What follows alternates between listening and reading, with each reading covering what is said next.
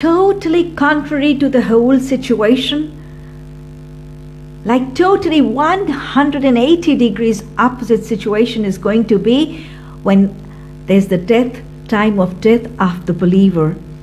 Hazrat Bara bin Azib radiyallahu ta'ala anhu reports in Musnad Ahmad that Prophet sallallahu alaihi wasallam now narrated what? For the believer, he said that when a believer is to leave this world for hereafter, the angels which are going to come to receive the soul are like what? They have beautiful, shining and glowing faces, and they will be clad in clean and pure white dresses, and they will have a soft, silken, scented cloth from the Jannah.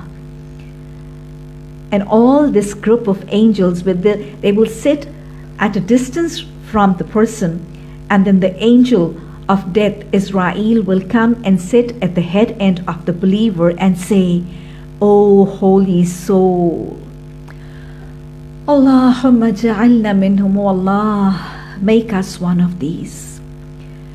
O Allah, make us one of these." The angel Israel will come and will address the believer from the head end and will say, "O holy soul, O pious soul, leave the body and set out to the forgiveness and happiness from Allah." So the soul and the person will be given the good news of forgiveness and the pleasure of Allah, and hence the soul will leave the body as softly, as easily, as smoothly.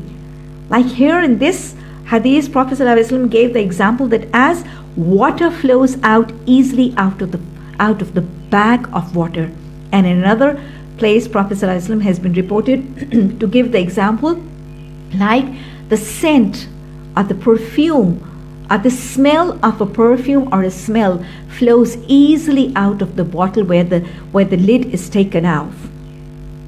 So the soul will easily come out, and the soul, the angels will take it from Angel Jibrail, the group of angels who had accompanied the death angel. They will take it from the hands of the death angel, and then they will wrap it up in that soft, silken, scented sheet.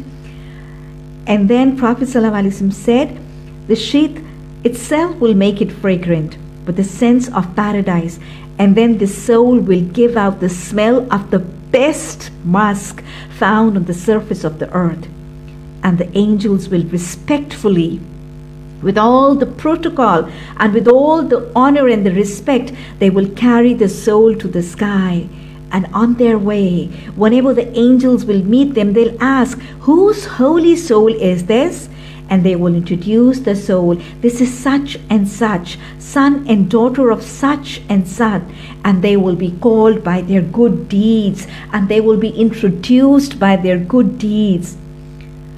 And he and she was known in the world with such and such best name: the modest, the honest, the believer, the God-fearing, the pious, the pure. So there will be names. And then they will carry the soul to the heaven, and they will request the door to be opened. The door will be opened for this pure holy soul. The angels of the first sky will escort the soul to the next, and the process will continue till they reach the seventh sky. And then Allah will order, "Register the name of my soul in Illiyin." What is Illiyin? Allah says, وَمَا أَدْرَاكَ مَا إِلِّيُّونَ كِتَابٌ مَرْقُومٌ. How can you comprehend what Illiyin is? It is an office, it is a record place in the Jannah.